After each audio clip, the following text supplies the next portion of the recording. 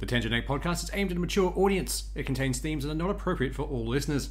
It's important to note that we are not experts. We routinely have no idea what we're talking about and are just three idiots sitting around a table. Listener discretion is advised. Welcome to the Tangent Egg podcast. I'm Seth, and as always with me is Swoosh and Jondo. Hi. Hello. And this week, we've got to start with it. It's the FTC failed to stop Microsoft. They failed, and they still want to go back for more. They completely shut want the bed. round two. Yeah. They failed on every single count. They had to reach at least 7 hurdles. They didn't even pass the first fucking step of the race. Yeah. Like, they tripped and just face planted quickly. Yeah. But, so it's all actually settled now, right? Well, sort of. no. Well, that case in particular is settled. Like, there's still a few arguments that online lawyers that have nothing to do with the case are bringing up, like the judge's son worked for Microsoft, which the FTC knew about. She brought that up on day one, saying, hey, do you really want me to do this case? My son works for Microsoft. He has nothing to do with gaming, but he works there. FTC said, we want you. Like, FTC specifically asked for this judge. The Microsoft didn't want this judge. They wanted to find someone else who was a little more pro-corporate, whereas the FTC... No, we want this judge. Like, they knew from day dot she had a son who worked for Microsoft. She disclosed all of that. She went through a whole heap of shit. She jumped through every hurdle, and they said, nope, we want you. Yeah. So essentially, they wanted someone they thought would be lenient to them, and they still fucking lost. Well, they just didn't have the facts. They had nothing to back them up. The quote here is, for the reasons explained, the court finds the FTC has not shown a likelihood it will prevail on its claim this particular vertical merger in this specific industry may substantially lessen competition. To the contrary, the recorded evidence points to more consumer access to Call of Duty and other Activision content. The motion for permanent injunction is therefore denied. Nice. So I like that. When she gave her findings, it's not just a one paragraph. It's a 56-page document that she released to the FTC and the Microsoft to be able to go through and redact whatever they didn't like. And then it'll go back through and it'll be a little more conservative redacted. So what is currently redacted may be opened up and be a little more specific. So there's whole sections in there that are currently redacted from the FTC that cover Sony's third-party dealings and a whole heap of other shit, which is likely to get opened up because the head of the FTC has to face the US Congress tomorrow for us. That's going to be answer a whole heap of questions, and she's refusing to provide details and paperwork to them.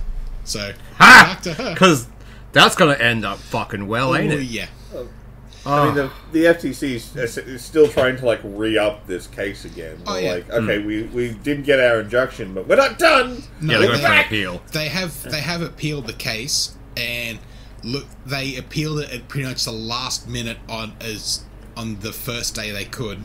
So, if they had a case ready, you'd think they would have done it a little earlier in the day, but it was fucking last minute. Throw it in, they get the paperwork done.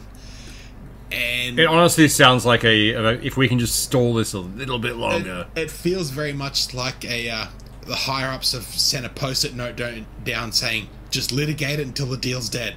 Doesn't matter whether you win or not, just keep it in the court until it's dead. Yeah.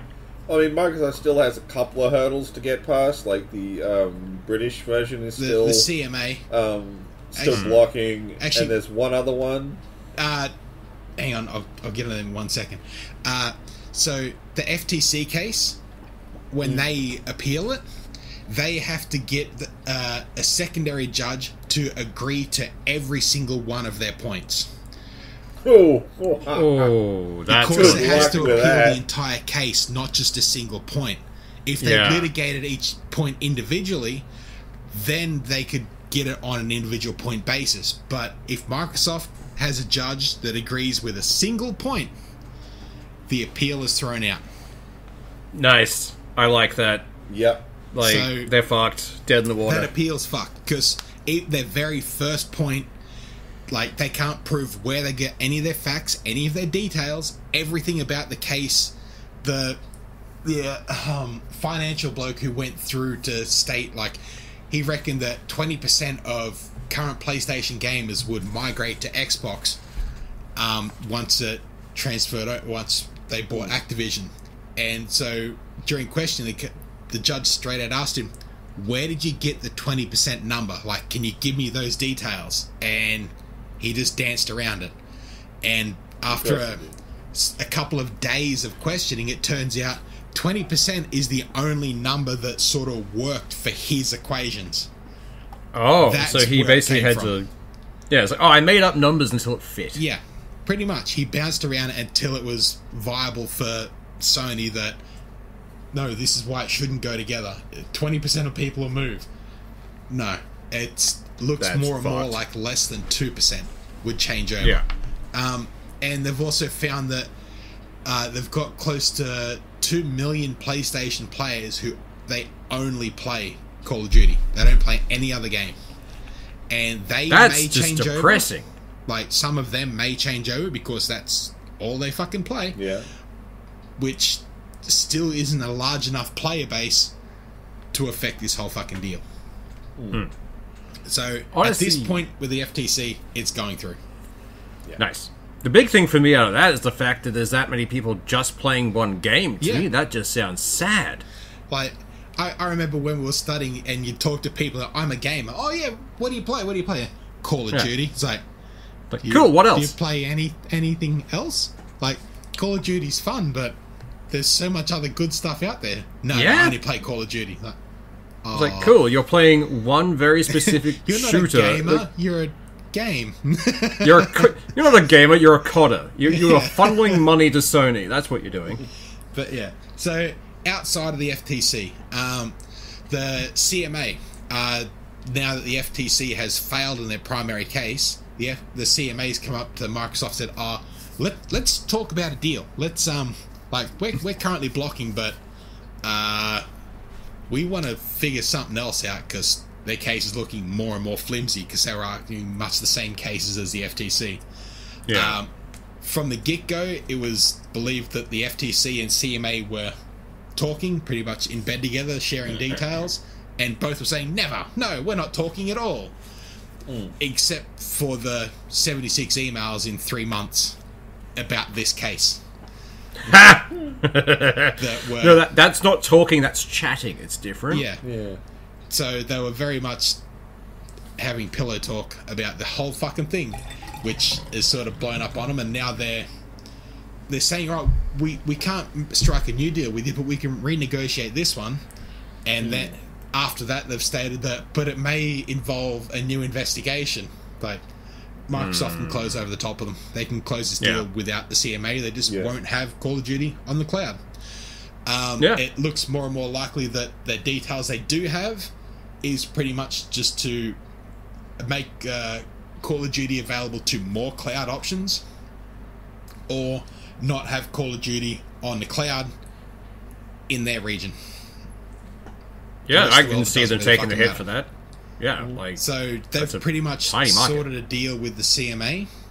So that's, well, they're in current negotiation talks. So they're not going back to court. They're doing backroom talking. So that's more and more likely to close than it is to go to court. The only other people that had a problem was the New Zealand Fair Trade. Yeah. And they had several questions which was straight out answered.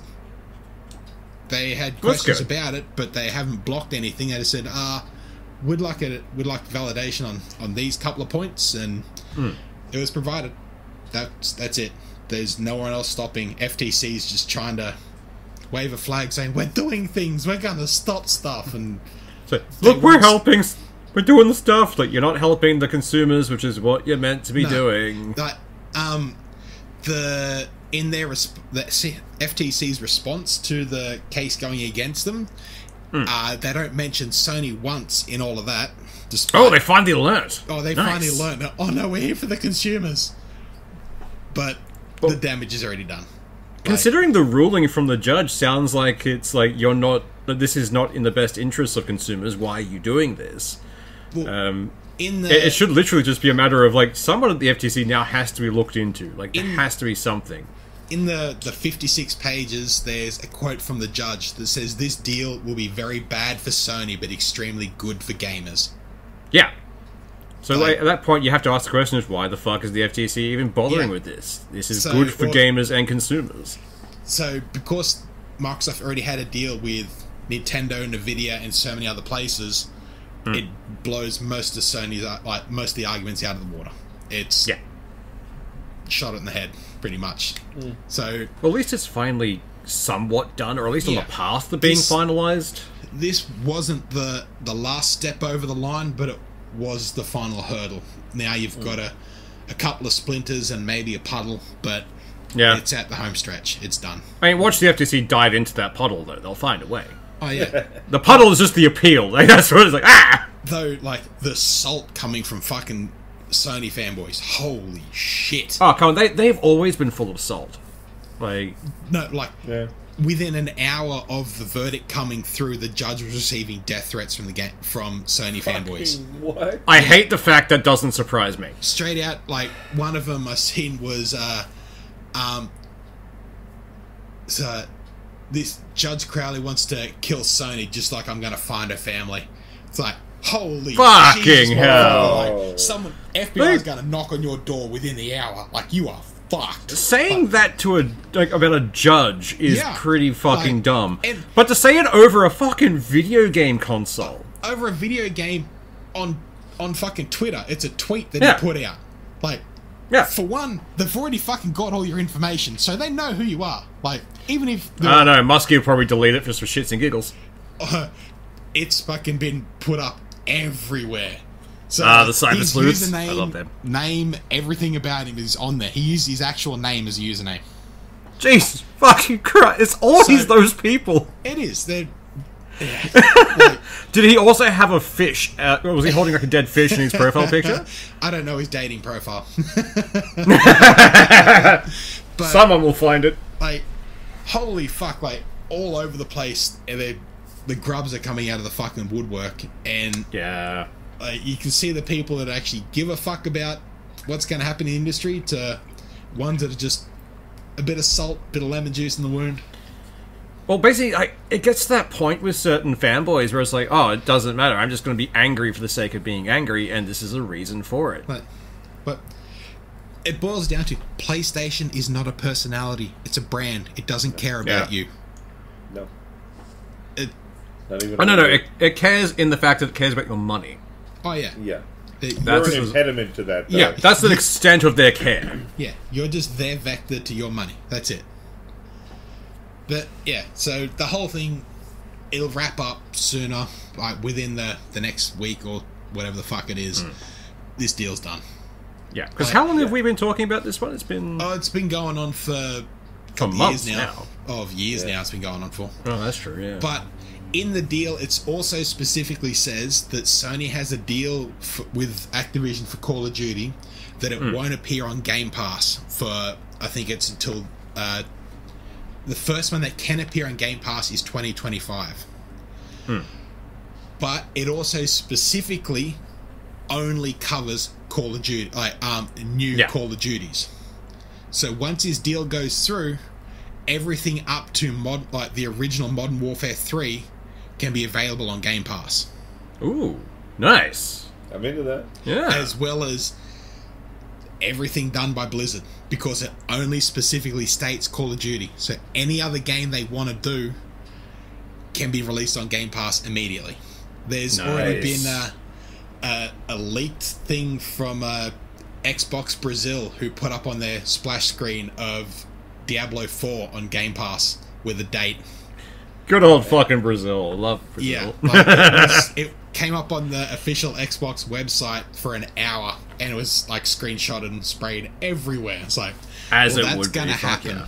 Like, holy Jesus. And actually, speaking of Diablo, like, how's that going, guys? I have feelings. Are they good feelings? Not particularly. So, okay, I'm gonna get in, like, you need to understand, like, we went to a game design university, so I understand. Like, I'm not a game designer, but I did learn a bunch about how to build and make games function. Which is why I find it so infuriating that Diablo 4 seems determined to take away any reason that you'd want to grind for the stuff. I did the design course at uni, and I'm still questioning a lot of the shit they're doing in this. So the two big ones that I've been running into is that legendary weapons are meaningless and level scaling is stupid. Yeah. So the legendary weapons in this game come with some cool stats, and they can have some cool abilities on them. I'm not going to say they can't. But the big thing is that they have the legendary affects. These can just show up on anything. Yeah.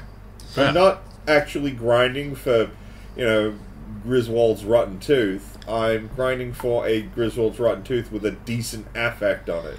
Yeah. And oh god, that sounds the horrible. only ones that have got a guaranteed affect are the 6 unique items. Yeah. That's you're never going to get them super they're unique. extreme. Like, you've got a better chance at going down and buying rolls and rolls of Scratchy and getting a jackpot on that than you are fucking getting drop on these bastards. Yeah. That alone is already Though fun. they did fuck up, and in a patch last week, they changed the drop rate so they dropped extremely quickly. Like, people were getting full sets within a day. Nice. Well done. And within 2 hours of that patch coming out, they just completely deactivated the drop rates for all unique items. Ooh. So within 2 hours of like, oh my god, you can actually get things. Like, no. They nuked that from orbit. Wow, the thing we might want to do in a Diablo game, get cool loot. That's what sort of kicked the whole community up with, is that, like, oh my god, like, within 2 hours of a patch coming out and the community actually having fun, they nuked it. But it's taking weeks, and can't remember how the fuck long it came out. It's kind of taking several weeks for large bugs to actually get fixed. Anytime an easy way to grind or a quick way to level gets nuked immediately, but any problems take several weeks. Which, you can always tell where their fucking priorities lay, can't you? Oh yeah, they got to get the grind. Yeah, but when you make legendary items so unappealing to get, you don't incentivize the grind. No. At that point, I just don't care and I won't go for it. And the other thing that's really annoying, and if you've ever played a role-playing game, this is the most bizarre bit.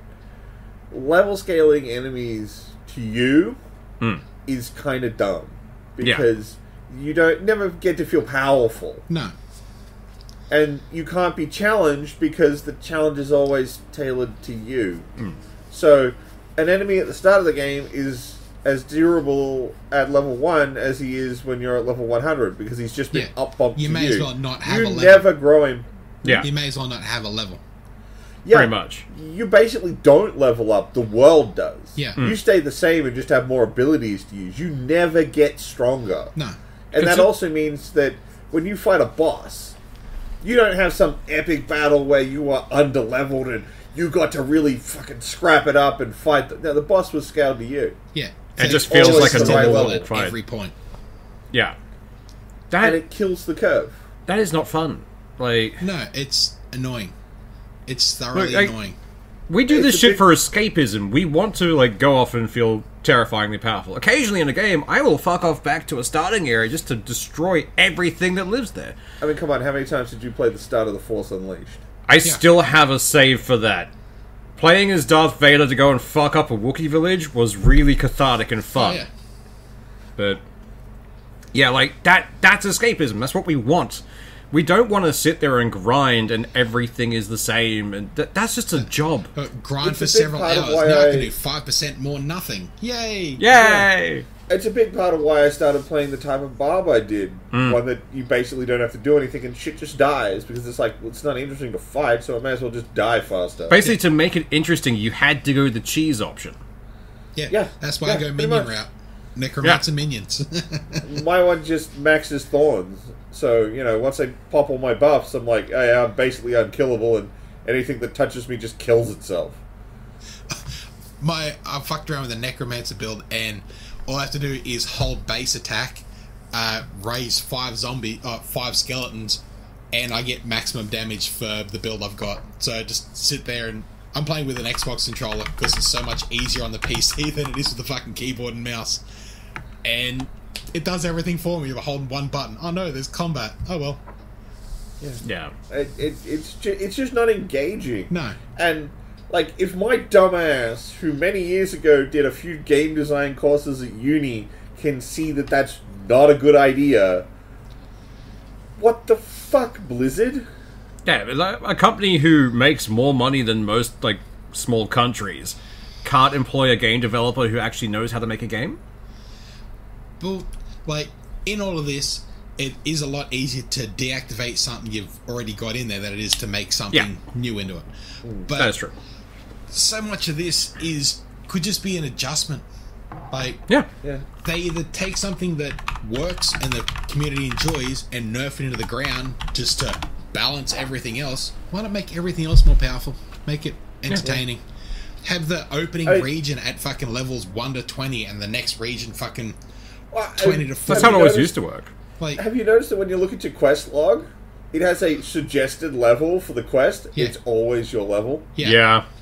And though, if you find a side quest at a particular level, that won't level up with you. That'll still say the level number will still say that, but every enemy in that level is still scaled to you.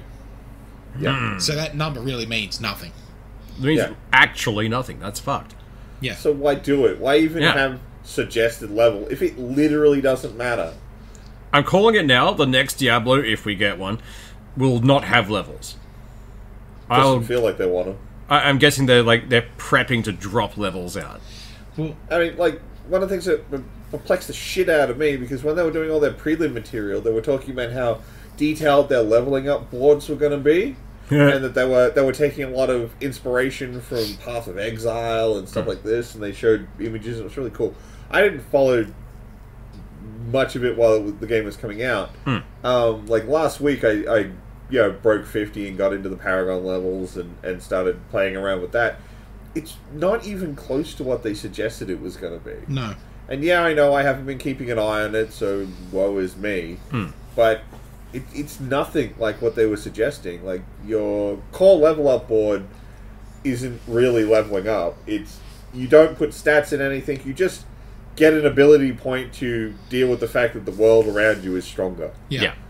And you can't unlock everything. You have to unlock specific things because you don't have enough points to unlock everything. So you can't create any kind of like ultimate custom class unless you're willing to refund those skill points and try again and make a build that works better this time. Yeah. And then you have your Paragon boards, which are just basically the same shit. It's just a linear pathway towards certain nodes where you can slot in good shit. Yeah. So why are you going to use the rest of the fucking board? And doing that whole thing, like, you can get a total of, I think it's 58 skill points. If you go through and level up to level 50 and then get the 2 points per region for, like, finding shit and actually doing stuff in a region, I think you end up with a total of 58 skill points. It's around there. But if you want to make up a new build for your character, you got to respec it and start again from scratch. Or if you want to do anything, you can't. Why don't I just add a fucking loadout? Add a secondary screen where I can say, these are the skills I want. This is really cool. Oh, I want to change it up. Let me change to a different fucking loadout. Or just try something different. Like, leave my build as it is and then fuck around for a little bit. Like, give me some fucking options. Yeah. Yeah. Yeah, it's annoying as shit having to respec that entire thing. 58 skill points and I think I'm, 4 or 5 levels in a Paragon board? But it says you can have up to 4 fucking boards on that thing. Yeah. If I respec that motherfucker, I'd be there for a month just respecking. That's shit. Yeah. It's like, I'm not gonna lie, there are moments where I do have fun. Oh yeah. But they're getting fewer and further apart. Yeah. Like, I'd like to be able to find a way to, like, for one, the amount of shit loot you find, like, I'm level, 52, I think it is, and I'm still finding fucking white and blue loot. Just give me a way to break that down immediately. As soon as I pick it up, it breaks down to resources. Instead of having to pick Yeah. it all up, Yeah. go to town, have it broken down so I can get the materials Yeah. I do want, and then go back out. That's just- No, just like an auto grind. Let's go. Fucking oath. Just give me a way to... Or even give me a fucking minion I can send back to get rid of. That's one thing fucking Yep. Torchlight did right. Ah, yes, Damn that right. fucking minion in Torchlight was brilliant. But... So that's one thing it's fucking annoying. But, like, particularly I'm running a Necromancer minion darkness build at the moment. Just fucking around with it. And... the amount of times like, right, I picked up a new bit of gear. Is it useful? No, because it gives me bonuses to skills I'm not using. I have no interest in. Yeah. Why? Yep. Let me fucking find a way to target what I fucking want. Give me. I've had that issue with playstyle. like the last 2 Diablos, to be honest. Like, play as a monk, you don't get any monk gear. You get like warrior or mage Yeah. gear. It's like They I can't use They this. have changed it. Like, I am finding. Like, I'm not finding. Playing as a necromancer, I'm not getting drops for a druid or any other class. Yeah. I'm only getting them for my specific class, but I'm getting them for a build I'm not Other using. builds. Like, Yeah. At least Yeah. have it, whatever ability you use most, loot starts dropping for that. At least give Yeah. me a way to progress, actually make myself more powerful, not just, okay, here's another chest piece that uses bone spikes. I'm not using bone spikes. Okay. Yeah. Next one, nope. That one's using blood forge. Nope, not using that either. Okay, it's another useless bit of gear. Yep. Fucking annoying. Yeah. All the max roll affects I've got, all effect skills I'm not using. Yeah. But I've got a whole I've found one piece that's useful, and it was like I found it back when I was like level 30, and it was to give me 2 extra skeletons. Nice. That's the kind of gear I want. Give Yeah, me something honestly- that's fucking useful. The way Blizzard's been going these last few years, it would not surprise me if whatever class you choose or whichever build you start focusing on gets lower spawn rates or lower drop rates for items to try and force you to grind more. Again, it's not doing that in 4. It's Yeah. giving you your gear. It's just you have all these locked-in skills, but because I can't pick up a set of gear that gives like cool abilities to Whirlwind. Yeah. Oh, well, maybe I'll give Whirlwind a go. No, if I want to do that, I've got to refund my skill points, respend it all to spec into a Whirlwind build, Yeah. and hope I like it to make the gear I just found worth it. Because Yeah. otherwise you got to spend half an hour respecking back to how you just fucking were. Yeah, fuck I that. cannot believe I'm about to say this. D3 did it better. Yeah. Yeah. I hate the leveling system in D3 See, I because it's did one build in that and never bothered going back to build another one. Yeah. well. The thing I hated about D3 was that like everything unlocked at the same level for everyone, so everyone's barb was basically the same, Yeah. and I thought that was dumb. But at least if there was something I wanted to try, all I could just select the abilities and change it around and be like, okay, I'm going to give this a go. Yeah. See if I like this. This system is stupid. It does not. Like, they talk about how the fact you refund at any time, it's fine. Yeah, but it doesn't feel good. No. Is there a doesn't. cost Have to it go as well, through- or- Back through Yeah, it, gold costs. Yeah. Cost you coin. Like, If it didn't cost me coin, I wouldn't complain because I could just, like, pull the points out, move them around, I don't care. Yeah. yeah. But But they're like, no, you have to spend the money to refund them, to build it again. Hope you like it, otherwise you're spending that money again to refund to build your old character again. Yeah. that's why It's it dumb. needs like It's not good. 2 or 3 loadouts. Like, give me one where I'm keeping my current active build, and then give me at least one more to fuck around with.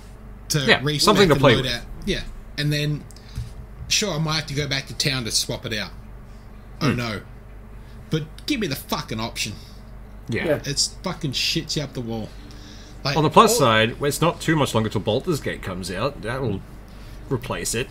Look, man, we've got to get through 2 months, and that's it, and then everyone gets to forget this game exists and go play Starfield. Yes, true. but I'm looking forward to Baldur's Gate 3.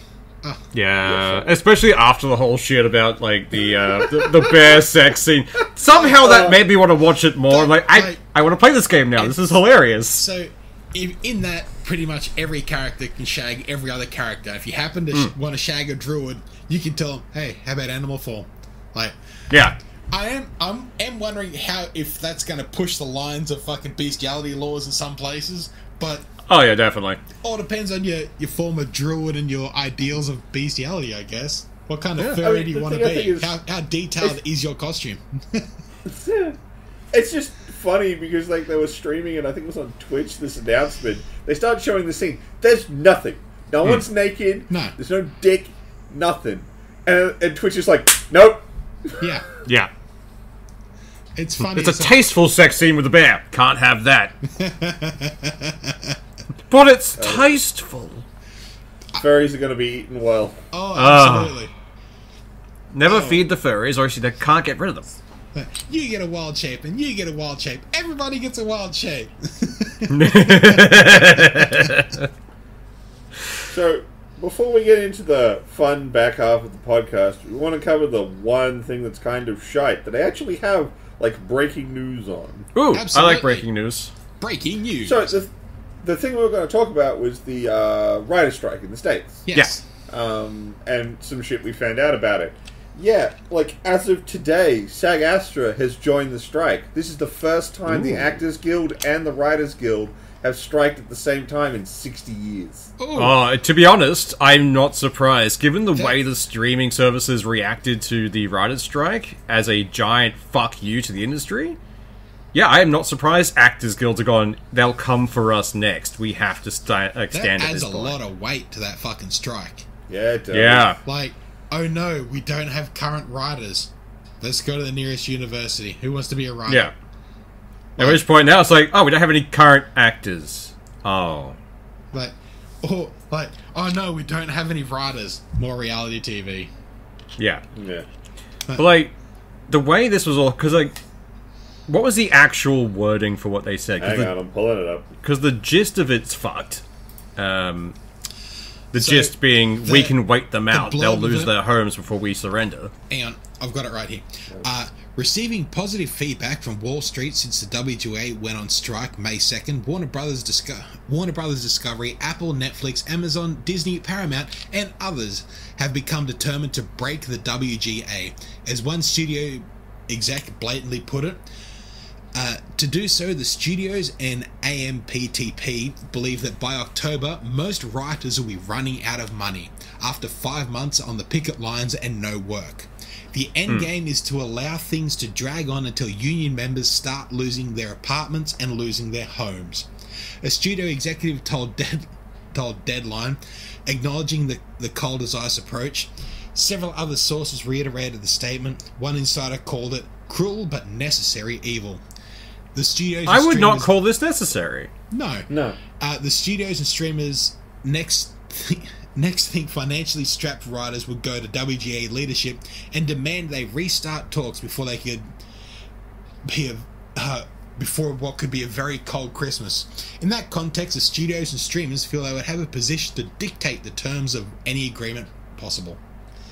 And now the Actors Guild has weighed in, and that's gone out the fucking window. Had they just listened and given writers something they could actually use, they would not be facing this.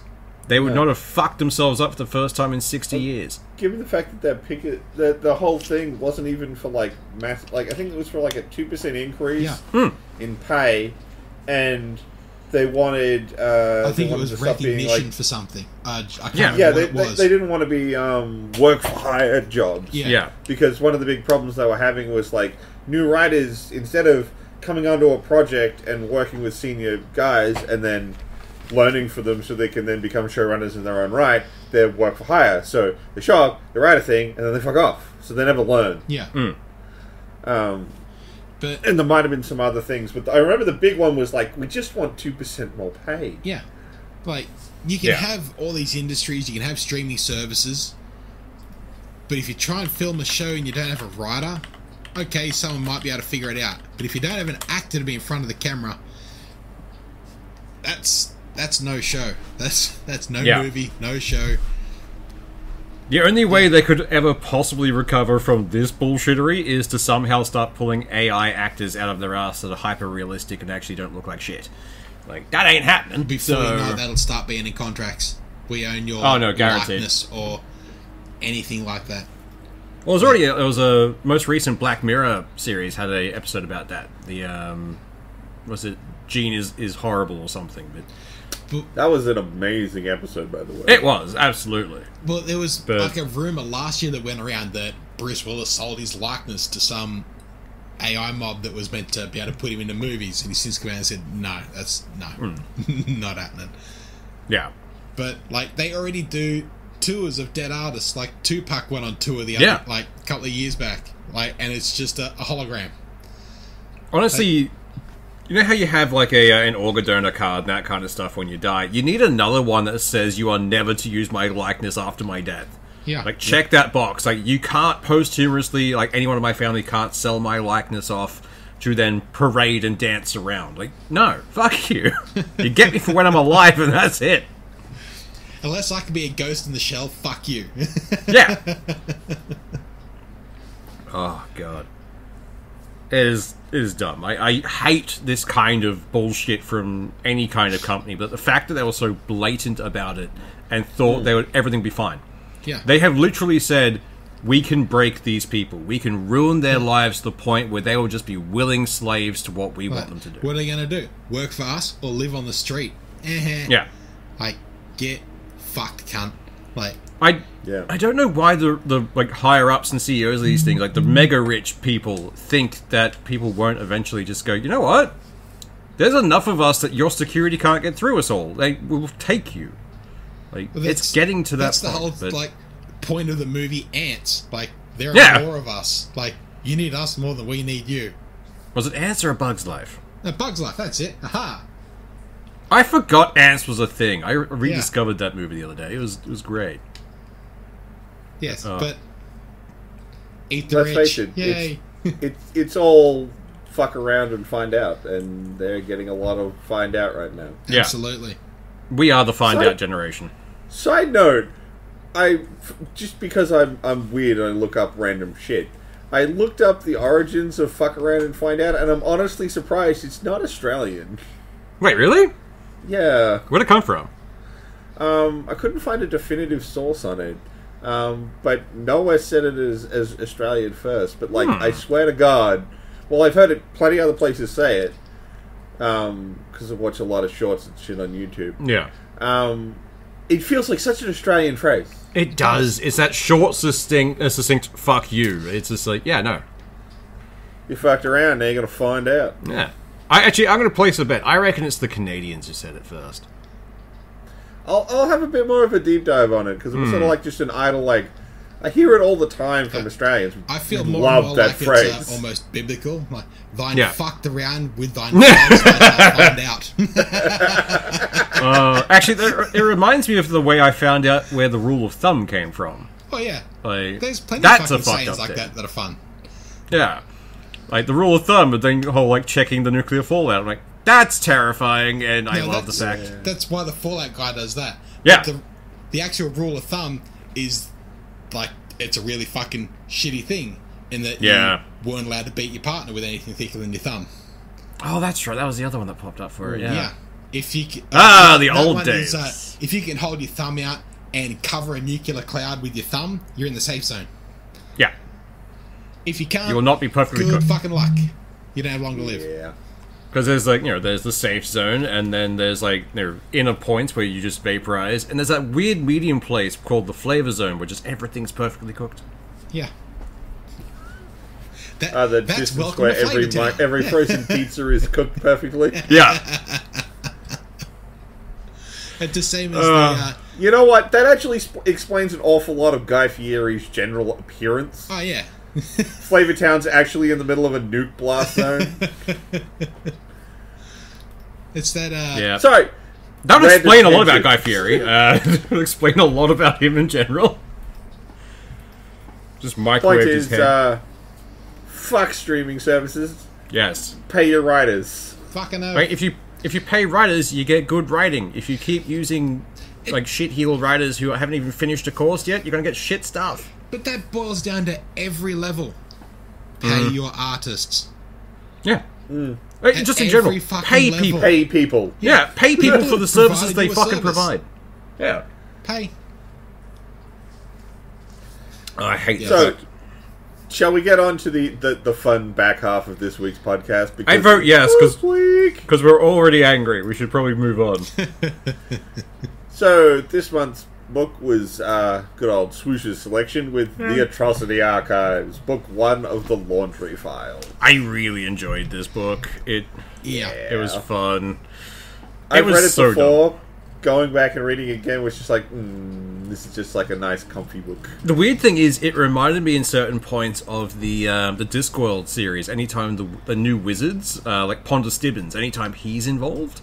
Because that's the whole thing. It was like, yes, to make a hand of glory, you need a hand from a freshly killed person. They go through all the stuff for it. Which was like, you can do the same thing with a chicken claw and a biro, man. It doesn't need to be anything more difficult than that. Yeah. And I love that. It's fucking great. Like, so much about it is like, feels very grounded in this, like, it's like, here's reality, but here's the second layer to it. And if you pierce that, there's no going back through that membrane. If you fuck with mathematics enough, demons appear. Like, I like that. It's fucking dumb. I love... speaking of how grounded it is, one of the early things that happens that I think is great is the main character is at a seminar on how to summon demons. Yeah. Which is just like a hilarious concept in of itself. I know. Something goes wrong during it, and they're debriefing him. And they go and say, okay, so what happened? So this happened, and the guy gets possessed. And is that when you grab the fire extinguisher? Yeah, and then they beat him to death with it. Yeah. They've got a straight-out procedural manual of, like, this is what happens when someone is possessed. Yeah. It happens often.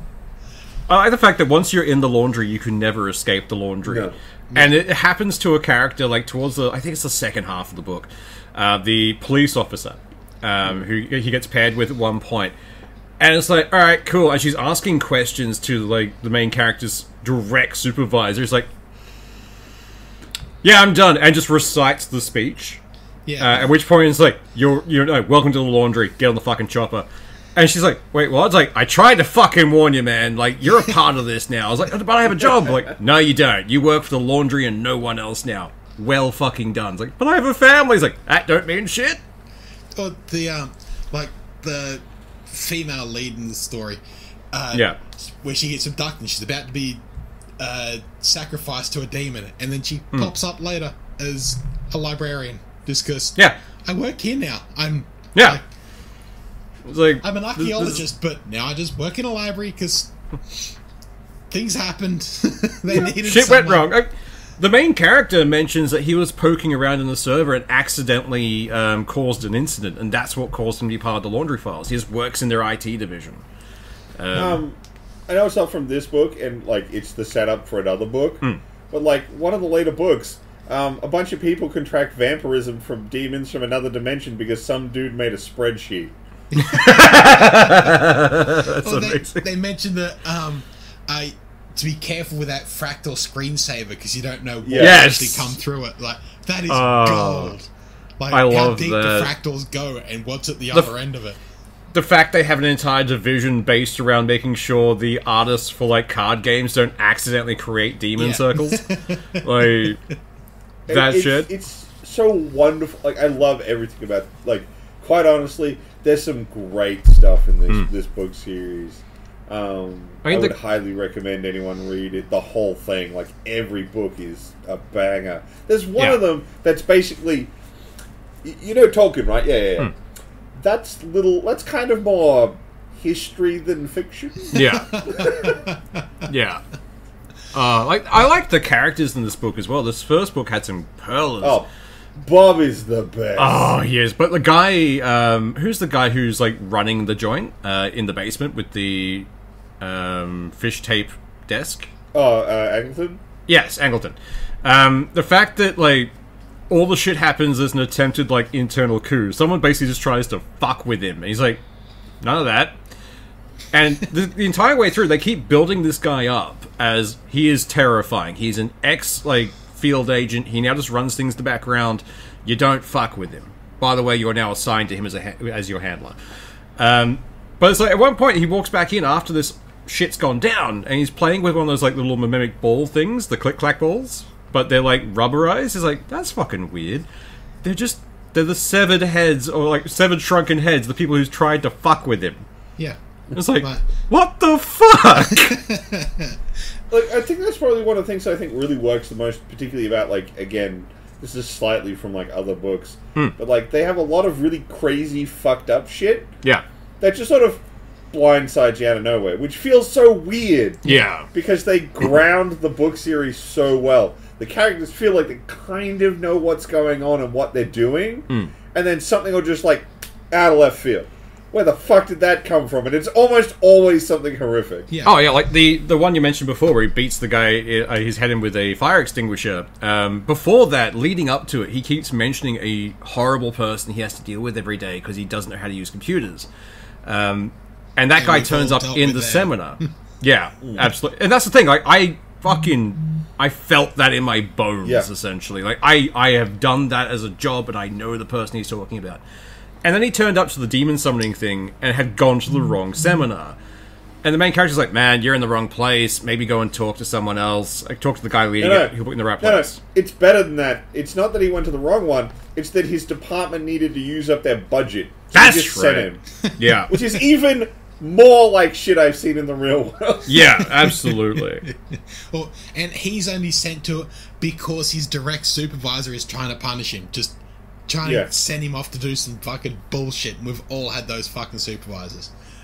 But, oh yeah, and absolutely. then it all ends with him getting his head caved in by a fire extinguisher. It's like, where did this come from? Because like they sent him to this thing because he's technically part of the laundry somewhere in an offshoot or something. And instead of briefing him on, hey, you're going into the demon part of this, he's like, he doesn't believe anything. It's like, oh yeah, sure, demons, that's pretty cool, and just touches the thing the guy keeps telling him not to fucking touch. But and it's like, this whole book just screamed like the game Control. Yeah. Yeah. So, absolutely. Control with the feeling of a little Alan Wake. What's that? Quantum Break, I think it is. Or Quantum. You do know you just quoted 3 games by the same company, right? There's a fucking reason for that. Like, they're great fucking games, but if you enjoyed those games, listen to this book. It's a book version of those fucking games. Like, and there's a whole series of them. Yeah. Honestly, it gave me Monster Hunter International vibes as well. I think it's the style of writing and the characters. Yeah. And like, the feel of prep that the character has. Yeah. Like, okay, we're going to do this. I'm going to need this. Where's my fucking little computer? What's it? Like, what do I need to do? Like, I like the fact that he's not geared for like actual firearms, but they'll trust him with like a Medusa gun that just fucking burns out all the carbon. Like, and the great thing is they explain all the science behind it as well. Like he goes through, with this gun, we don't know exactly how it works, but if anything in the field of view of this thing, if it's organic, it's being turned into a charred mess. It's like, I love that. That's terrifying. Yeah. We don't know. We can't explain it to you, but it works. Yeah. But it's that like kind of attempt to explain it, and in a way that you can understand, that helps it all feel grounded instead of just spooky space magic. It pulls it just close enough together that you can bridge the gap yourself, saying, I can sort of get how that might work. Okay, I don't understand it, but it works. Okay, continue on. Like, we can make invisibility cloaks from dead people's hands. Yay! Yeah.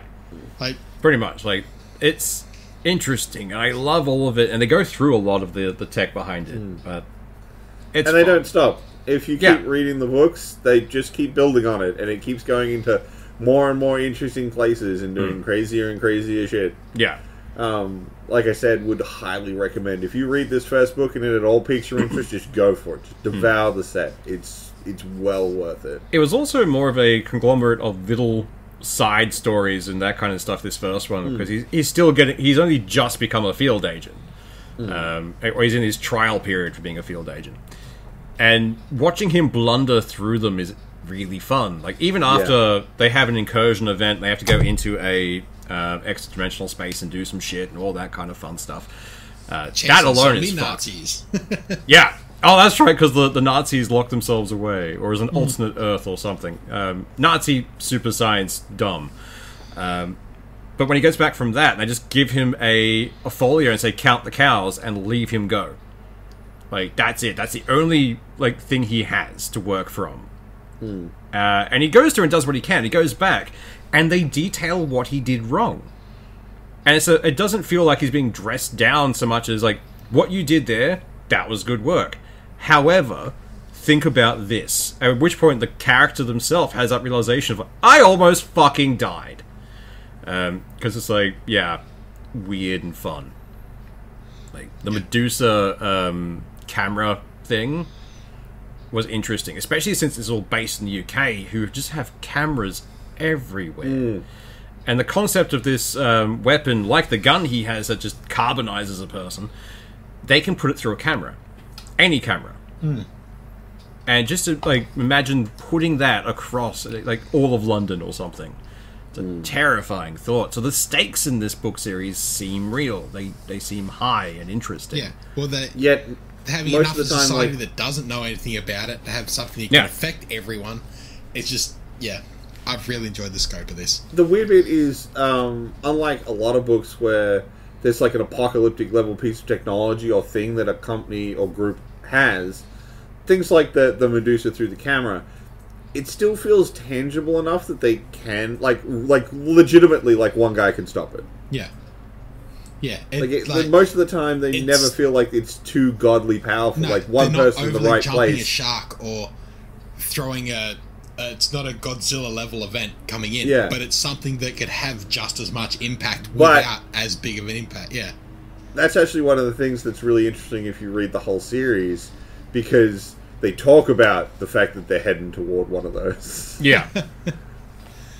But, yeah. And it's a big deal across the whole franchise, is the potential effect of, I can't remember what they call it. The cascade effect thing, or the... Yeah, the big cataclysm one. Yeah. I can't remember what it's called off the top of my head, but they have a couple of categories, and like one of them's the waking of the sleeper in the pyramid. Yeah. And there's a few of them. Like, that's the thing. There's a few of these out there. There's not one. Yeah. There's a few of these, like, if this happens, we're boned. Yeah. And it's just going to happen. Yeah. One day it'll happen and we're fucked. We can't stop it, so neat. Again, one of the things from a later book, they, like, computers themselves, the crunching of numbers is actually waking an elder god. Oh, nice. Like a slow tick down to waking up an elder god. Yeah, because, well, it's all to do with, like, calculation of, like, a big equation thing. And as we just passively generate... Like, humans just passively crunch it just by existing. Because our brains are basically computers. Yeah. And so as our population got bigger, the effect of that went up. Yeah. Now that we have computers that can do those calculations for us and do it better, it's exponentially making this happen. Yeah. Nice. Yeah, Sounds like there's some crazy shit in this franchise. Absolutely read it. Please read the Laundry File. I'm definitely really, getting really more good. of this, to be honest. Like, I'm picking up more of them as I get more things through Audible and everything else. But, yeah, this type of book is very much the reason I was very glad we started doing this Book of the Month thing, because other than doing this, I probably never would have even looked at this book, and I'm so fucking glad I did. I'd highly recommend it. Definitely. But I think it's Seth's turn for a book this month. It's my pick this week, this month, and I am actually returning to a franchise that I have read before, that I have tried to bitch slap every person I can who likes science fiction to read. I have bought the entire book series more than once. Because I bought it all, and then I bought it all again for my mom, and then my mom lost some of the books, so I had to buy it again for my mom. And then I bought it again in large print, like big, solid tome versions of the books, because I really liked how they looked on a bookshelf. Yeah. This is actually a series that I only read because I was in a bookshop, and my mom said I could buy one book, and I found a 2-pack. Same price. Nice. So I was like, aha, I have beat the system. I get 2 books, not one. And that was the only reason I ever picked up this book series. I didn't even like flip it over and was like, yeah, that sounds really cool. I'm going to read that. I literally just thought I was gaming the system and was like, yeah. Nice. I like It's that. called The Saga of Seven Sons, is the series, and the first book is called Hidden Empire. It's by Kevin J. Anderson.